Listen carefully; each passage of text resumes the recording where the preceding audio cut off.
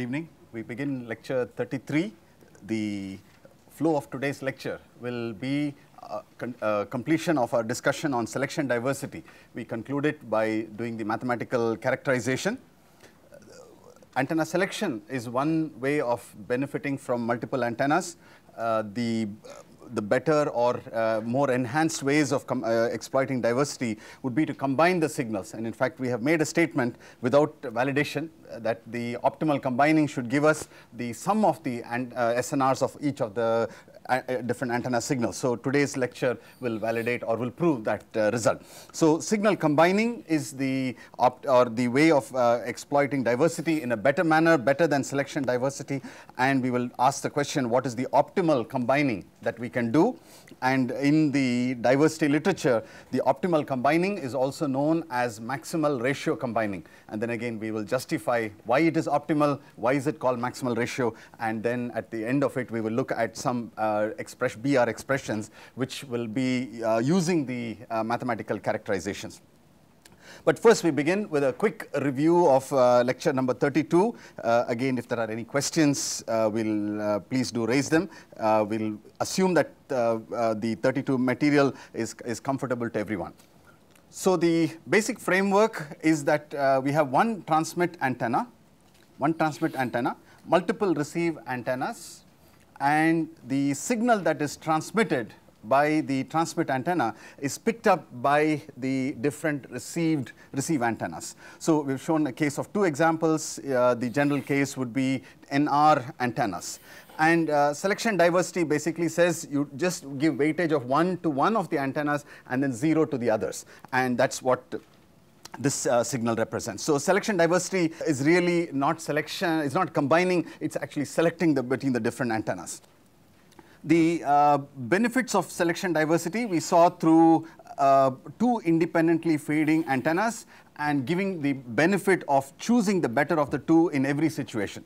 And we can see that definitely we will do better than either of the two antennas individually. And we showed that the cumulative distribution function can be expressed as a product of the individual CDFs. And in the case where all of them have identical statistics, it would be raised to the power m. You sort of start to see the benefit of the diversity factor. We then went on to look at the effect of a weak antenna, and then showed that if you have m antennas, m-1 strong and one of them weak, it's effectively like having m-1 antennas, because the selection process will not pick up the weak antenna. It will always favor the strong antenna. Okay, now just one very quick input regarding the benefit of selection diversity. The solid lines that we showed here are the cumulative distribution functions, which is what we have shown in the last graph, raised to the different powers of m, and m being 1, 2, and 3. 1 is no diversity, 2 and 3 are selection diversity. And the solid lines are the CDF functions. I've drawn a dark blue line to indicate the minus 10 dB. So if your fade margin was 10 dB, last time we discussed it as 20 dB, just as an illustration. So basically this normalized parameter, gamma by uppercase gamma less than minus 10 dB, says that this is what it means. It's the same as saying what is the likelihood of the CDF being less than or being in this range, below 10 dB or less. And that is denoted by the intercept on the y-axis. So for the case of one antenna, it's around 0.1 dB. 0.1 is the probability. For two antennas, it's about 8 into 10 power minus 3. For three antennas, it's not even there. Basically, it is less than 10 to the power of minus 3. It's something 10 power minus 4. So you can see that the benefits of the selection diversity already are quite substantial. When you go from 1 to 2, you can see there's a huge gain that you get. And then you start to see diminishing returns as you go to more number of antennas. And that's what maybe we can just mention that. The principle of diminishing returns. As you increase principle of diminishing returns,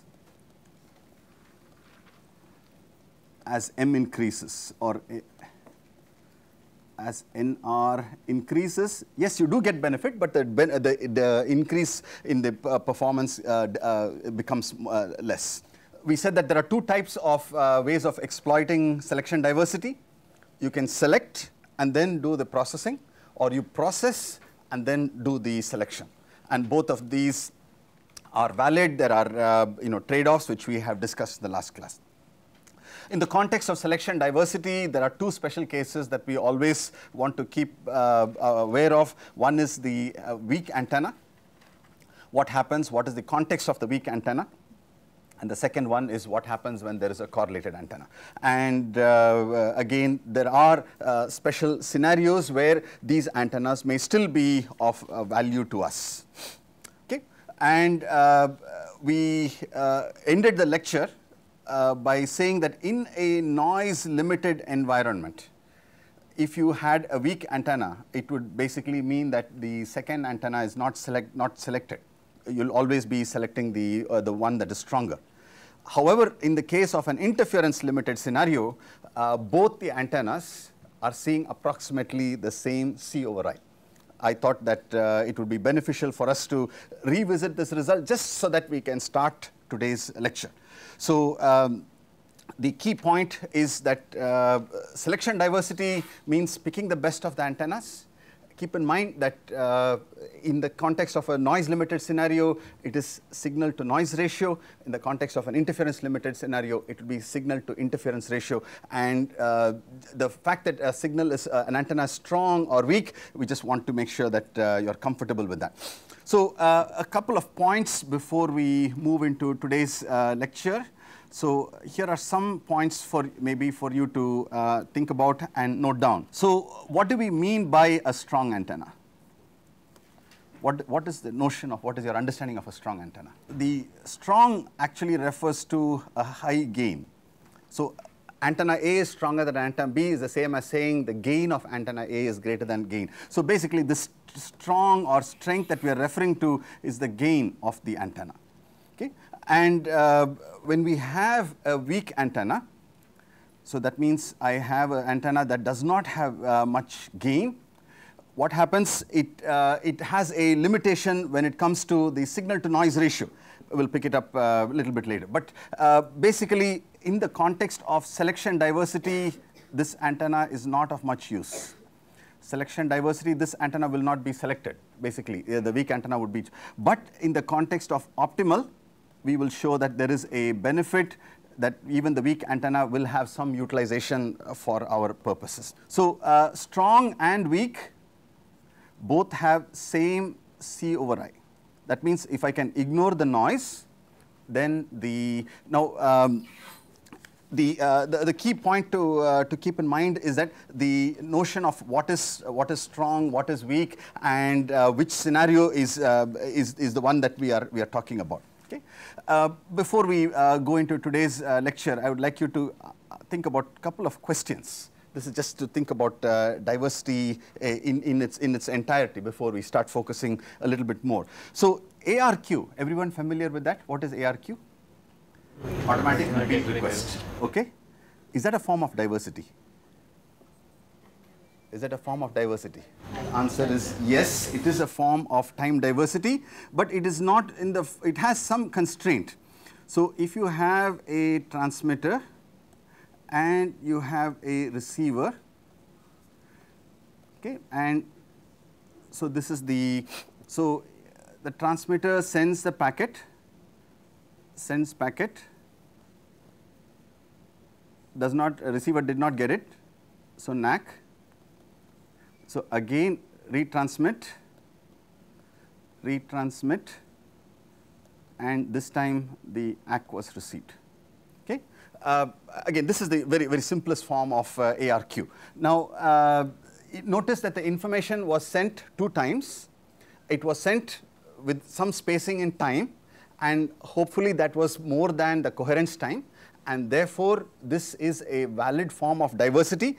It is a form of diversity that requires feedback.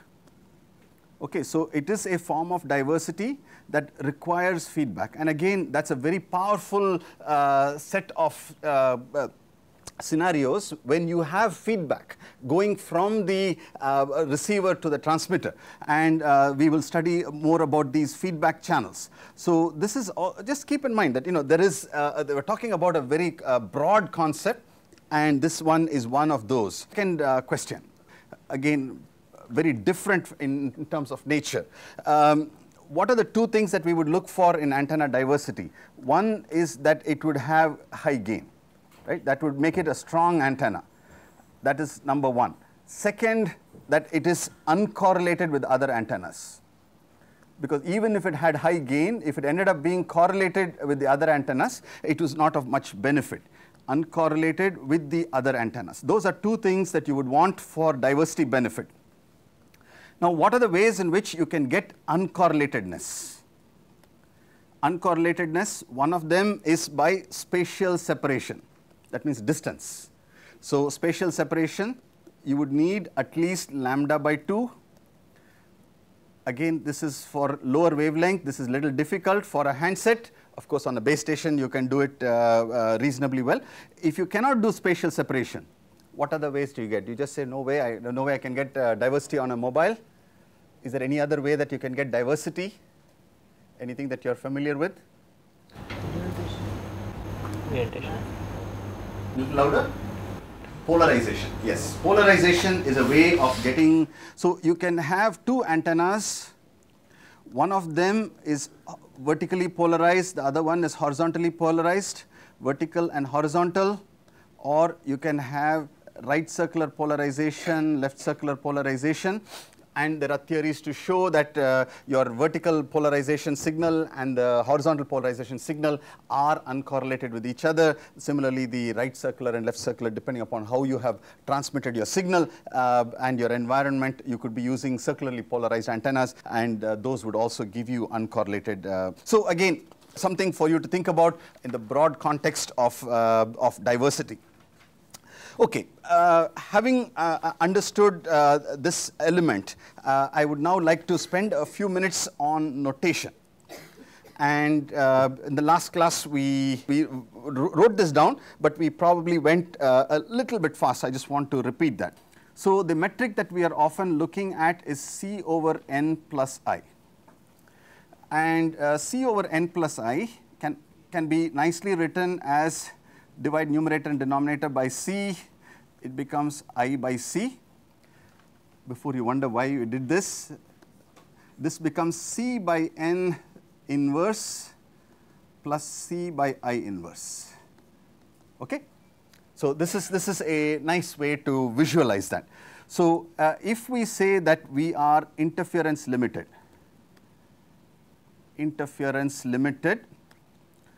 that means the noise power is much less than the interference power. Okay? So which means that C over N is much larger than C over I, because I is much larger.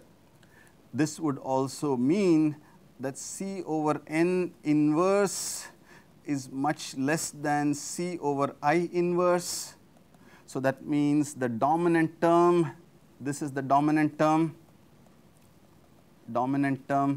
and therefore C over N plus I is approximately C over I.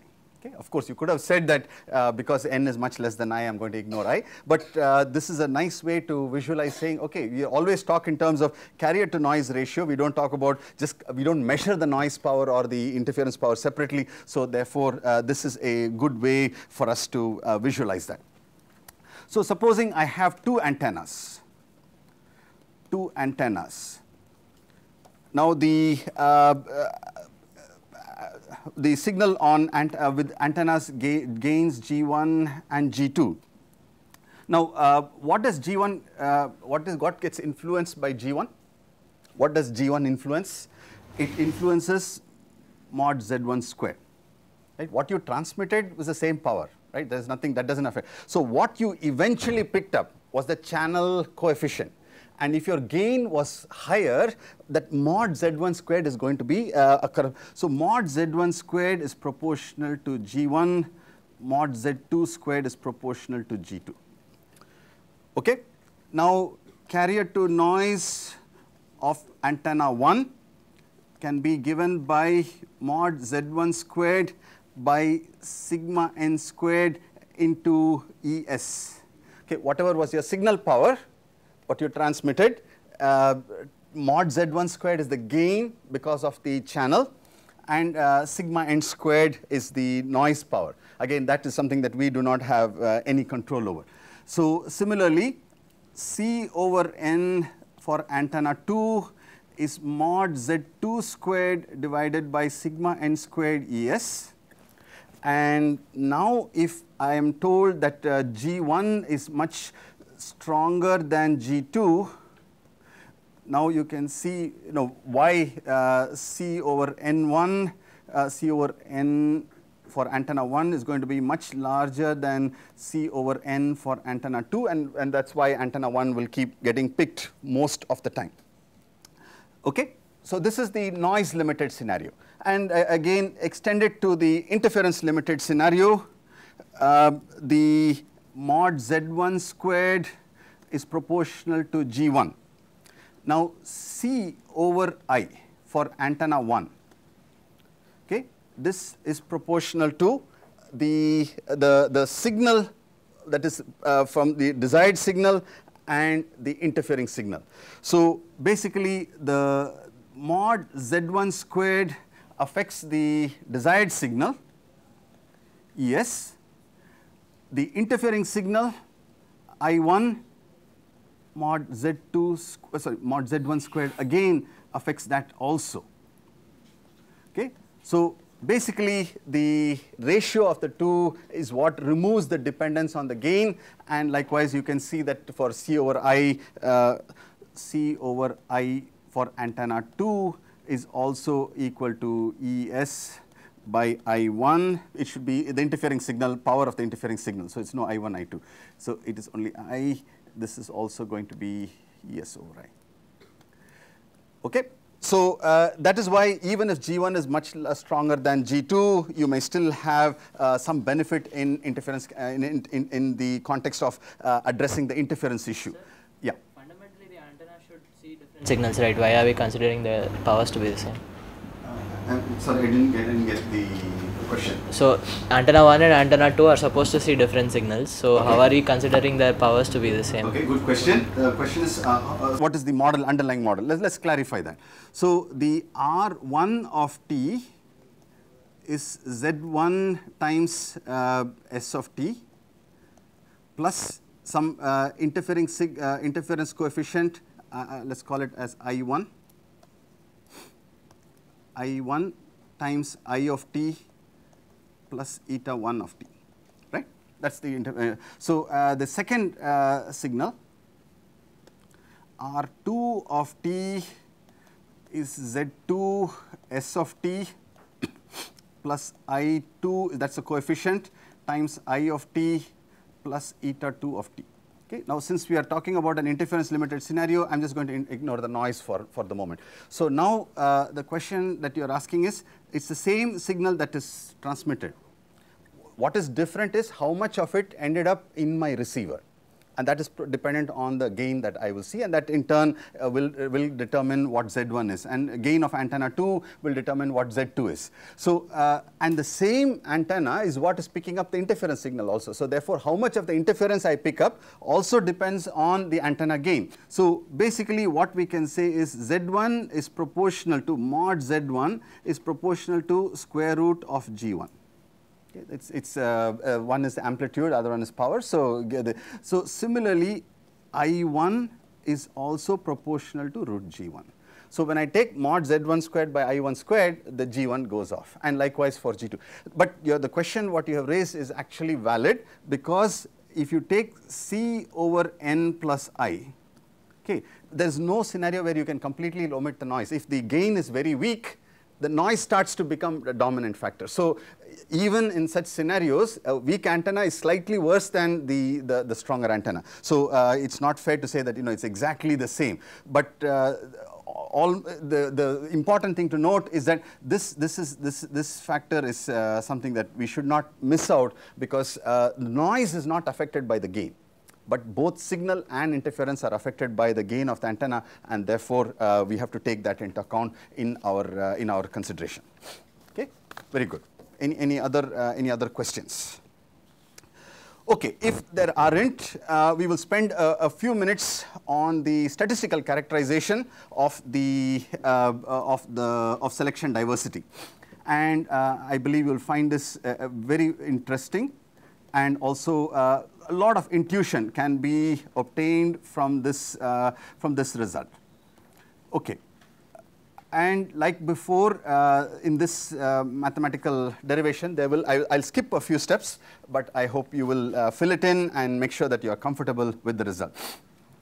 We start with the fundamental result of selection diversity.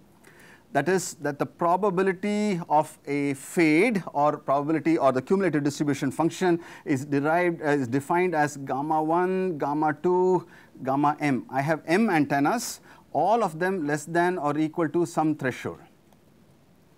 And assume, we are going to make the assumption that there are m antennas and all of them are identical. Identical means they have equal statistics, equal average SNR, which is denoted by gamma. Average SNR is always denoted uppercase gamma. So this is an expression that we have already derived. We'll just write it down. 1 minus e power minus gamma threshold by gamma raised to the power m. This is the cumulative distribution function. We will call it as the CDF of gamma subscript SC, that is for selection diversity, and the value is gamma threshold. So this is the expression that we have. Now individual SNRs are obtained or can be written down as gamma k's is equal to mod zk magnitude squared Es by n naught. Okay. So basically there is a signal to noise ratio that is that would be the signal to noise ratio in the absence of any fading, and because there is fading is present, the instantaneous SNR is modified, is obtained as mod zk squared times Es by n naught. Now from the cumulative distribution function, this is equation 1. From 1, I would like to get the PDF. The PDF of gamma SC, instead of writing it gamma threshold, I just write it as gamma, which basically says I have to differentiate the CDF with respect to gamma. So please do that. It's just one step in the process of differentiation.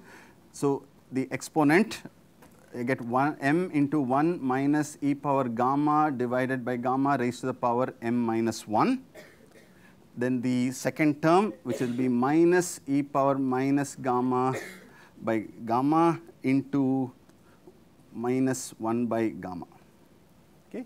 So combine them, you will get m by gamma e power minus gamma by gamma 1 minus e power gamma by gamma raised to the power m minus 1. So actually we have obtained the PDF, the probability distribution function. Okay. Now you may say, what's the use of the PDF? Oh, wait a minute. One of the things that I would very much like to understand is what is the average SNR of selection diversity. So one of the things that I would be very interested to know is e power gamma SC. On average, is selection diversity going to give me a benefit, and how much of an advantage is it going to give me over the other antennas? So the first thing we would immediately like to calculate is expected value, and expected value is integral 0 to infinity gamma f gamma SC of gamma d gamma, right? Basically, so you can substitute from equation 2 into the expression that will give us 0 to infinity gamma m by gamma e power minus gamma by gamma 1 minus m minus 1 d gamma. One substitution, and then we will be able to work with the result. The substitution that we will use is let gamma by gamma be equal to y. Okay, I'm sure you can do the substitution. You can please verify that this integral now becomes m gamma times 0 to infinity y e power minus y 1 minus e power minus y raised to the power m minus 1 dy. Okay, again, just it makes it a little simpler because we need to do some algebra with this. Okay, so this is the general case, and one of the non-trivial cases is m equal to 3. So we will take m equal to 3 as a special case and see for insight, because always is good to see to get insight first. So if I substitute m equal to 3 in the previous equation, expected value of gamma SC3, okay, that 3 stands for 3 antennas, m equal to 3, is equal to 3 times gamma integral 0 to infinity y into, there's a square term, 1 minus 2 e power minus y plus e power minus 2y into e power minus y dy. So basically you can multiply out that term, and you will basically get integrand with 3 terms. Now as always, you're perfectly at liberty to use standard results. A very convenient standard result is available to us. The standard result says integral 0 to infinity x e power minus mx dx is 1 by m squared. Okay, that will make life much easier, because notice that each of the 3 terms are of this form. So the answer now is 3 times gamma 1 minus 2 by 2 squared plus 1 by 3 squared. Okay, that is 3 gamma 1 minus 1 half plus 1 by 9. That is equal to gamma 1 plus 1 half plus 1 by 3. Now you may ask, what's inside the bracket here can be interpreted in many ways. Why did you interpret it like this? Not for convenience, because in the general case, the integral is actually much harder for us to do, but basically you would have to do a binomial expansion of the term with an exponent and then use the standard result, and what you will get for the general case is expected value of gamma selection combining is equal to gamma times summation I equal to 1 over m 1 divided by I. Okay. So if it is 2 antennas, m equal to 2, it is gamma into 1 plus half. M equal to 3, its gamma is equal to 1 plus 1 half plus 1/3. M equal to 4, you can expand. Okay. Very interesting result, very satisfying result, which says that yes, I do get a benefit, but the benefit is reducing as the number of antennas increases. But it is made the assumption that the antennas are equally strong. If the antennas are not equally strong, you can only, this result is applicable only in that context. Okay, so. Again, once you have the standard result, I'm sure you will be able to do that. So let me just give you the task. Okay, derive for the general case, and in Moodle we'll give you the hints, because I believe it's not straightforward. Even after trying the special case for m equal to 3, you'll find that there are certain substitutions that you will need. So derive for the general case. General case, okay, gamma SC for m antennas. But the important thing is to know the result and to appreciate that it has certain benefits. Okay, we move on. So what have we said so far about selection diversity? Selection diversity is very easy to do. Pick the strong antenna and you will get a benefit in terms of overcoming the fades. It is definitely better than a single antenna. How much benefit you get, we were not sure, but we have now been able to quantify, saying that the average SNR is actually going to be, if you have 2 antennas, it's going to be 1.5 times on average the antenna and SNR of a single antenna. And if you have a third antenna and fourth antenna, you're going to see corresponding benefits, and I think this is a good enough understanding of the benefits of selection diversity. So now we move into the other, the more deeper assessment of the problem of on the study of diversity. And of course, students as always are curious. So the question raised or the question posed before us is, what happens if I just added the two antennas? Why do you take so much of trouble finding out which is the better SNR, and what if I added the two, would I not get the same benefit? Just add the two, R1 plus R2. What do you get? Z1 plus Z2, right? So if one is in a fade, the other one will pick you up. What's your answer? Is the question clear? The answer is, I have R1, which is Z1 times S1, R2 is Z2 times S2. Just add the two signals, no problem, right? If one is in a fade, the other one will come up, so you get a benefit. So to answer that question and answer it in a correct manner, let's take a look at the correct way of addressing that particular problem. So it's actually a very interesting problem. It's a very important problem. So we'll make sure that we address it very carefully. Okay, so the question that we have before us is signal combining. Signal combining. That means you're going to do something to and add or combine the two signals. Okay, in the simplest form, you just add the two together. So the framework, same as before. I have one transmit, two receive. The channel gain to antenna 1 is Z1, to antenna 2 is Z2. This is the transmit side. This is the receive side. Okay, and just so that we are complete, R1 of t, the received signal, is Z1 times S of t plus eta 1 of t. R2 of t is Z2 times S of t plus eta 2 of t. What can you tell me about eta 1 and eta 2?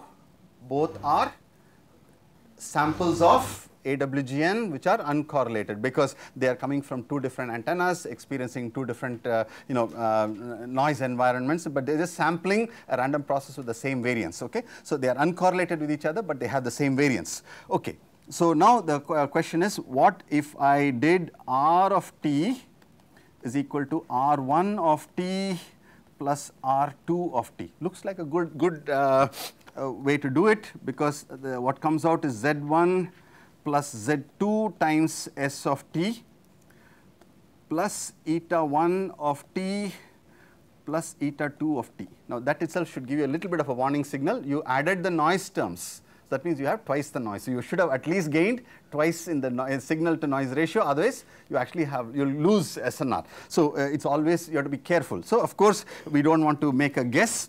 So if I were to call this as a random variable Z, okay, now tell me the statistics of Z. Expected value of Z? Expected value of Z is 0. Okay. Now, if you have Z1 and Z2 Gaussian and you add them together, what do you get Z as? Z is also Gaussian. So Z is also Gaussian. Okay. Okay, and we know that Z1 and Z2 are independent of each other. So if I was interested in expected value of mod Z1 plus Z2 whole squared, okay, so the modulus squared, this would be expected value of mod Z1 squared, same plus expected value of mod Z2 squared, expected value of mod Z2 squared, that would be 4 sigma squared. Each of them were 2 sigma squared, but now you got something with a slightly larger variance. Okay. Now let's go back and answer it from a statistical viewpoint. You have a new channel coefficient, which is Z, which is 0 mean, and the real and imaginary parts are Gaussian. Forget the variance. What is its envelope? Rayleigh. Did you gain anything? No. The level crossing rate, everything is going to be more or less the same. And now you say, oh, wait a minute, I gained maybe I gained something in the numerator, right, because I did Z1 plus Z2. So let's see if we actually gained something. So SNR1, if I had only one antenna, what would it have been? It would have been 2 sigma squared times ES signal divided by sigma n squared. Right, 2 sigma squared is the mod Z1 squared, expected value of mod Z1 squared. So, and SNR2 is 2 sigma squared by sigma n squared ES again. SNR of the combined signal nu is what? 4 sigma squared times ES, right, energy of the transmitted signal. But you now have 2 noise terms. So you have to add 2 times sigma n squared in the denominator, which is the same as SNR1. On average, your SNR is also not any different. You didn't gain anything by this process, so therefore it's as good as waste of time. Okay, so your BER is not going to change. All of it is going to be pretty much where you were. Okay, so a little bit disappointed, right? Because we thought it was a good idea. But let's see if there is a better way, and the answer turns out to be is that yes, there is a much better way. And how do we work on that and obtain the results that is associated with that? So here is a way that we would like to do it. So here is the proposed signal. We're going to call it co-phasing. And the answer and the reason for that name will become apparent in a minute. So R of t is equal to e power minus phi1 of phi1 times R1 of t plus e power minus j phi2 R2 of t, where Z1 is equal to alpha 1 e power j phi1 and Z2 equal to alpha 2 e power minus j phi 2. Okay, those are the complex coefficients. So what did you do? You did a counter rotation of the received signal. For the first antenna, the channel gave it a rotation of phi 1, you gave it minus phi 1 in the receiver, and correspondingly you do that. So basically now if you write down the expression, what you get is alpha 1 plus alpha 2. They are already co-phased because alpha 1 and alpha 2 are real valued, okay, into S of t. Yes, like before, I do have 2 noise terms, eta 1 of t e power minus j phi 1 plus eta 2 of t e power minus j phi 2. Okay? Very important observation. This is nothing but a phase rotation of the noise sample. The noise sample is a complex sample. You just did a phase rotation. So this is nothing but a phase rotation of the noise sample, right?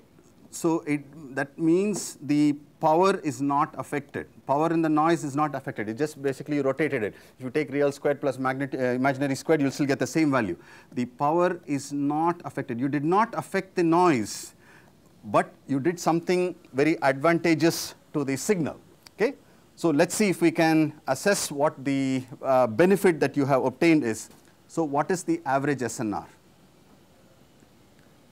Average SNR says expected value of alpha 1 plus alpha 2 whole squared into ES divided by, I have 2 noise sources, so therefore I have to write 2 sigma n squared. Correct? So this can be written as expected value of alpha 1 squared plus alpha 2 squared plus 2 alpha 1 alpha 2 ES divided by 2 sigma n squared. Okay, couple of results that we already know. I just want to write it down so that it will be easy to get to the final answer. Expected value of alpha 1 squared is 2 sigma squared. Okay, this is the same as expected value of alpha 2 squared. Okay, what's the expected value of alpha 1? Don't say 0. What is that? Is equal to sigma root pi over 2. Okay? So please substitute into these results So, you should get 2 sigma squared plus 2 sigma squared plus sigma squared pi divided by 2 sigma n squared. Okay? So, if you were to rewrite it, just a simple level of manipulation, do not forget ES in the numerator. Okay? It should be 2 times sigma squared ES divided by sigma n squared. That would be the SNR of one antenna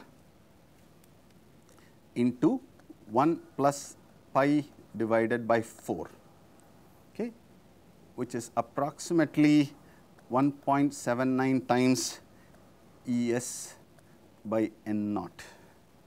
Okay, whatever was if you call this as ES by N naught. Okay. Okay. So the important thing to note is that when I just added the two, I did not gain anything in terms of the SNR. But when I just did the phase rotation, it seems like I seem to have gotten a huge benefit. It's almost 1.8 times the antenna SNR of single antenna. Okay. So co-phasing is much better than selection diversity. Co-phasing, I'll just write greater than, it just stands for better. Co-phasing SNR is greater than SNR of single antenna. Single antenna, it is also better than SNR of selection diversity. Okay, we have just shown that selection diversity, diversity m equal to 2. Okay. But what is the price that you had to pay for this? What is it that you have to do? You must know phi 1 very accurately, because if you do not know phi 1, what will happen? You will rotate. Basically, what are you doing? You are taking the received signal 1, rotating it in a particular direction so that it does not have any. The signal is along the real axis, right? Basically, you have taken out the complex rotation part. And likewise, you took the second and also you, so that's why they got aligned on the real axis. But if you did not do that, they will still have some angle, and then you will lose some of the benefit that you would get. Does it affect the noise? No, it's just another rotation. It does not matter. Noise does not get affected, but your signal gain will get affected. So the accurate estimation of the phis is going to make a very important difference. So let's quickly write down what are some of the differences that you would see between the two of those. Selection versus co-phasing. Okay, selection versus co-phasing. This is easy to implement. Just have to pick one of the two antennas. You don't have to measure, of course, you have to measure the SNR of the two antennas, but you don't have to get the complex channel gain. One thing that is a little difficult, it is difficult in fast fading. Difficult in fast fading because the antennas will keep switching with the one that is better. Fast fading. Okay, so because the antennas will keep switching, and it's hard to keep track of that. Okay. And how is it implemented? The antenna selection typically is you measure, then you select, right? You have to pick the two, and then you detect. Measure, select, detect. Okay. So obviously there has to be a time for you to measure. Even if you say that, I'm going to, my selection is going to be almost instantaneous. Okay, the minute I measure, I'm going to do that. But still, you have to do the measurement, and you have to have a reliable measure of which one is a stronger antenna. So there is a time when you have not done measurement on either antenna 1 or antenna 2. You are still deciding. Okay, so and of course, after some period of time, you will repeat the process again. You will do measure, select, and then detect again. So the important point is this is not suitable for continuous transmission. If you have to detect continuously, then when do you do the measurement? So not suitable, the selection diversity is not suitable if you have to detect continuously for continuous transmission reception. Okay. So again, those are some. But on the other hand, co-phasing, it requires accurate estimate requires accurate estimate of e power j phi 1 and e power j phi 2. In other words, this is the same as saying z1 and z2. Okay, the way you would do it is you would estimate z1 and z2 and take the phase of that. The good news is that it is effective in all scenarios. Effective in all scenarios. Even if you have continuous transmission, not a problem. You have to keep tracking it, you have to estimate it, but effective in all scenarios. So, and of course, it's got slightly better performance than selection diversity to begin with. So, this is a good result for us to keep in mind. Any questions on what we have said so far? Okay. So, as always, we ask the question.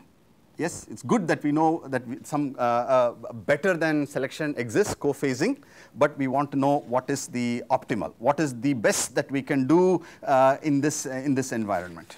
So, we will now address the question of optimal combining. And the result will come out to be, it will be such a intuitively satisfying result that the whole thing about diversity sort of starts to really become fascinating. So here is the problem statement.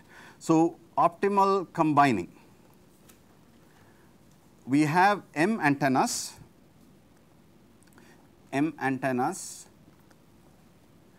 and I'm allowed to apply a complex rotation to each of the antennas as antenna signals. So k equal to 1 through m gk. Gk is not gain, it's a complex rotation. If it's confusing with the gain term, please replace it with some ck or dk, something else which is doesn't have any other ambiguous notation. I apologize if I didn't think of the gain part. Rk of t. Okay. So gk is a complex number, and you are allowed to choose it to be anything. Okay. The rk's are given to be rk of t is a single tap, which means it's a non-frequency selective fading or frequency flat fading channel, zk times s of t plus eta k of t, that's your received signal. The instantaneous SNR gamma k is given by mod zk squared Es by the noise in the nth antenna. Again, that depends on the gain or depends on the electronics. So it could be that the antennas on the different antennas, on the noise on the different antennas can be different. I mean, if it is connected to low noise electronics in its receiver, it could be different. So this is the most general case. Normally, we would have said it's all the noise terms are the same, but in this case, we are even allowing provision for the noise power of the antenna to be different. So if it is different, then it will be the instantaneous noise would be given by this. So the problem statement is find the optimum set of GKs, the set of GKs where k equal to 1 through m, such that the resultant SNR of the combined signal, resultant SNR is maximized. So I have to pose it as a problem of estimating the SNR, and then I have to apply the process of maximization and then show what is the choice of GKs that will achieve that maximum that we are interested in. And it turns out that it's actually much simpler than what it sounds. So let's write it down. It's just a two-step answer, but let's just formulate it carefully. So the R of t, if I substitute the result, the expression k equal to 1 through m gk zk s of t plus gk eta k of t. Don't forget the gk on the noise term as well. Okay. By now we have computed SNR enough number of times, so I'm going to trust you to help me compute the SNR for this expression. There's a signal part, there's a noise part. Okay, help me. So the signal part, if I take, it will be magnitude summation k equal to 1. It will be like a one complex coefficient representing that summation. K equal to 1 through m gk zk magnitude squared times Es. That will be the signal component. Everyone okay with that? Basically the complex gain that is multiplying the signal, you take the magnitude square of it. In this case it happens to be that it's not one term, it's several terms that are adding together to give you that complex gain. Okay. Noise is easier for us to compute. There are uncorrelated sources, so therefore you just have to take the variances of each of those. So the denominator will be summation k equal to 1 through m mod gk squared sigma n comma k whole square. I just want to make sure that everyone's comfortable with this. Basically we have written down expression where you think of it like this. Think of it as some z prime times s of t plus some gk times eta k of t plus the summation of the terms would be g1 eta 1 of t plus g2 eta 2 of t plus gm eta m of t. Okay. So basically I am taking mod z dash squared times es as my numerator, and the variances of the denominator is all the other terms. Okay. So basically that's what is happening here. Okay. And here again some very useful results from vector algebra will help us in the process, so we don't even have to do the differentiation. So we have a result known as the Cauchy-Schwarz inequality. Cauchy-Schwarz inequality, it turns out to be very, very useful for us in this particular context. The Cauchy-Schwarz inequality says that if x and y are complex vectors, are complex valued vectors, then the following result is valid. The inner product of x dot y, inner product of two vectors means you take the transpose conjugate of one and then the other one. So basically inner product is a scalar value. So you take x transpose conjugate times y and then you will get the inner product. So the inner product is of the magnitude squared is less than or equal to the inner product of x times the inner product of y. Okay. So if you were to rewrite this, this is basically saying x1 star y1 plus x2 star y2 plus dot dot dot, the number of vectors that you have. The magnitude square of that is less than or equal to magnitude x1 squared plus magnitude x2 squared dot dot dot magnitude y1 squared plus magnitude y2 squared dot dot dot. Okay. So basically this is the Cauchy-Schwarz inequality. Now I would like to use the Cauchy-Schwarz inequality to the numerator. The numerator is summation k equal to 1 through m gk zk magnitude square. Notice that it looks very similar to the expressions that we have, or very similar to the form that we are interested in, but I will do it with a slight manipulation that will help us in the final result. So I am going to multiply and divide by the same quantity. So it is not going to change the expression, but it will help us. Summation k equal to 1 through m gk sigma n comma k. I am going to multiply by sigma n comma k. I am going to divide zk by sigma n comma k. So actually I did not do anything, but just redid this and then magnitude squared. Okay. So this is the left hand side of the Cauchy-Schwarz inequality. So this is always less than or equal to the inner product of those vectors by themselves. So the inner product of the first vector. So for me the vector number 1 is corresponding to this one. This is vector 1. This is vector 2. The term corresponding to vector 1, summation k equal to 1 through m mod gk sigma n comma k magnitude squared, correct. The second inner product comes out to be summation. I'll just use a different variable for the summation. L is equal to 1 through m mod ZL squared divided by sigma nk. Well, I need to take the modulus over the whole thing. ZL by sigma n comma L magnitude whole square. Okay, may seem like maybe not very clear as to where we are even heading with the whole thing, but probably just in one step we can explain. This term sigma is a real valued number, so I don't need to keep it inside the modulus. So this can be rewritten as summation k equal to 1 through m mod gk whole squared sigma n comma k whole squared. Am I right? The reason for doing it is the same term as in the denominator. So that will cancel off the term in the denominator.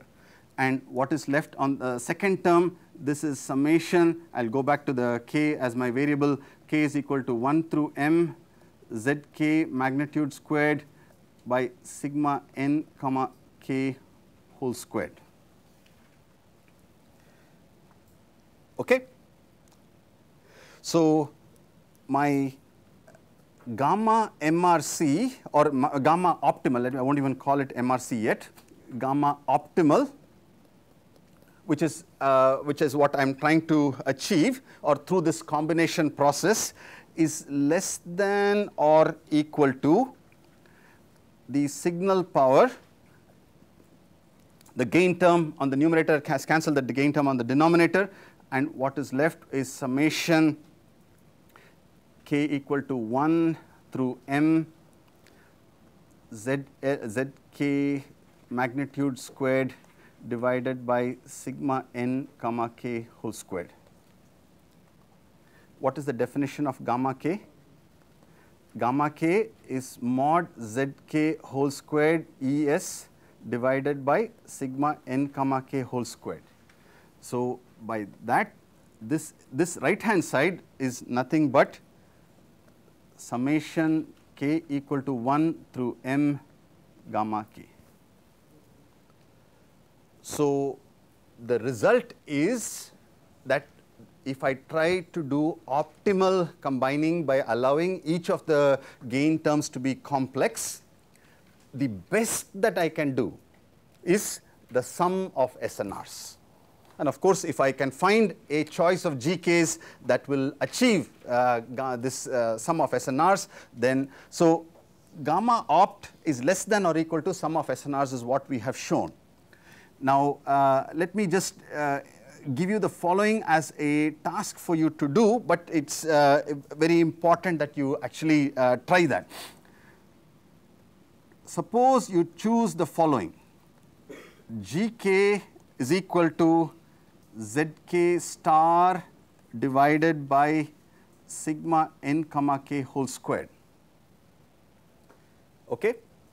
Even before we substitute and see, is it along the lines of cophasing?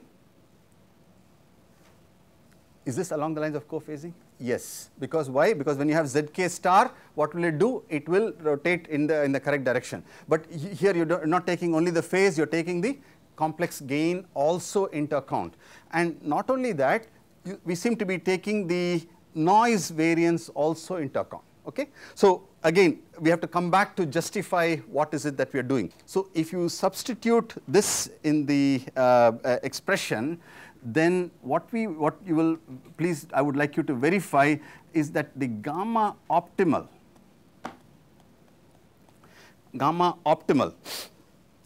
but you'll have to go back and recompute the expression. But basically, what we will find is the following.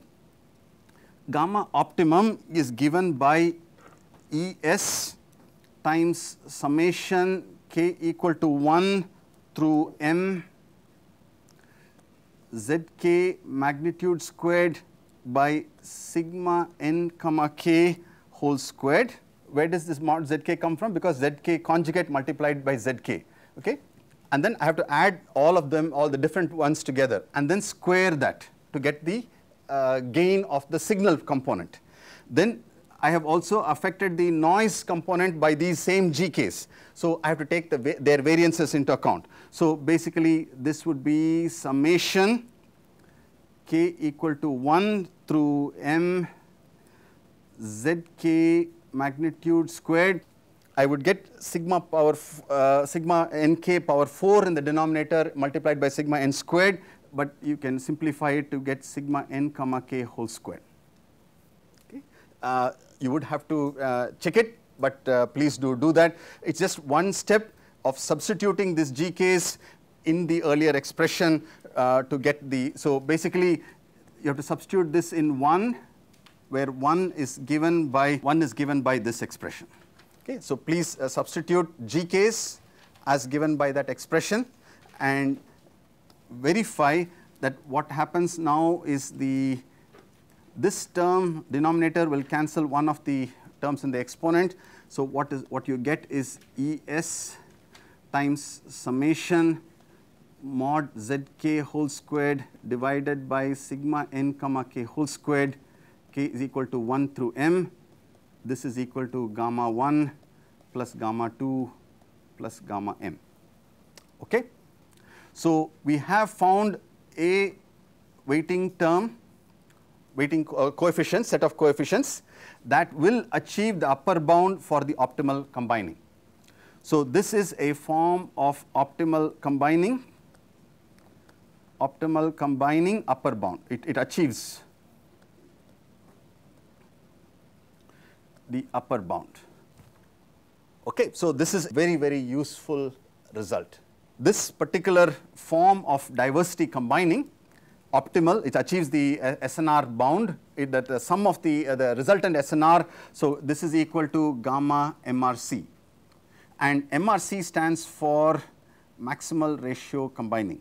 It is the best form of diversity combining that we know, maximal ratio combining, because it achieves the maximum SNR benefit for us. And why is it called maximal ratio combining, and what is the intuition behind it? First, notice that this is the co-phasing part. Co-phasing. Okay? Now, supposing you had two antennas, supposing you had just two antennas, and you did e power minus j phi 1 times r1 of t plus e power minus j phi 2 r2 of t. Supposing this is what you are doing in the co-phasing. Okay. But I told you that SNR of antenna 1 is much, much larger than SNR of antenna 2. Okay. So what have you ended up doing? You have taken this one had a low noise component to begin with, because it had only eta 1. What did you do? You took and added to it eta 2, which was much worse than it, and you actually could end up hurting the SNR of antenna 1 because of this scenario. Okay? So co-phasing like this, when the two SNRs are very different, is not a good idea. Obviously, that would not be the optimum way of combining. So what does the optimum combining tell you? That if the SNR or if the noise variance is very large on a particular antenna, you have to give it lower weightage. You can co-phase it, no problem, but you have to give it lower weightage. How do you do that? By dividing by sigma n squared. Because if your noise variance is large on a particular antenna, notice that GK will become small. So if sigma n comma k is large, GK will go down, which is the right thing to do. You do co-phasing, but you do weighted co-phasing. Okay? So that is why it's called maximal ratio combining. You combine it with a certain ratio, and that ratio is dependent on the SNRs, or it depends on the noise variances. Okay? So last question to close today's lecture. For co-phasing, I needed to compute the phases. What do I need to do for maximal ratio combining? I need to do channel estimation, which means Z1 and alpha 1 e power j phi 1 alpha 2, that's all. I need to estimate the noise variances. Okay, so that's a non-trivial task. But if you are willing to put in the effort to do the noise variances, then you will get the optimal combining. Or you can make the assumption saying, well, all the noise variances are the same, in which case what should you have done in the co-phasing? What could you have done in the co-phasing? You could have done Z1 star R1 of t plus Z2 star R2 of t. Is that correct? That would have been the, that's pretty much the because you assumed sigma n1 and sigma n2 are the same. So basically, okay. So then that brings me to my last figure for today. It's if I cannot do diversity in the receiver, I do something called transmit diversity. Transmit diversity, and I'll stop with this. So the transmit diversity scheme says I will now put the diversity component at the transmit side. Okay? So now we have to be a little bit careful so that we make the, so obviously there is a channel gain from here. This is Z1, let me call this as Z2. But in order to be a fair comparison, I have to transmit the same total power. That means I must transmit power P by 2 from here, P by 2 from here. And the way to do that P by 2 is to make sure that I do 1 by root 2 here, 1 by root 2 here. Correct? That's only then it's a fair comparison, because this should be the same as what did I do in the case. So I have divided my power into P by 2, P by 2. I am transmitting from these two antennas. So what will I get at the receiver? R of t will be Z1 plus Z2 times S of t, right? How many noise terms? How many noise terms? One noise term, because there's only one antenna at the receiver, right? Now you may say, well, you know what? Actually, I've done better than diversity combining at the receiver. No, wait a minute. There is a 1 by root 2 sitting in the front, which will scale your the advantage that you got by having only one noise term actually went away.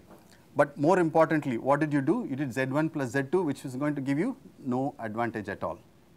So what should you have done? So what we should have done is 1 by 2 Z1 star, 1 by 2 Z2 star, and then transmitted it. Then you would get optimal combining at the receiver, and this would be a very good mechanism, except that you need a feedback channel which tells the transmitter what Z1 and Z2 are. Okay? So if you have feedback from receiver to the transmitter, then you can actually move the diversity part onto the transmit side and get some additional benefit, or basically get the same benefit. So if you say that my receiver is low complexity, very simple receiver, can you do something at the base station side? Yes, provided you give me feedback. Okay, think about it. We'll build on this in the next lecture. Thank you.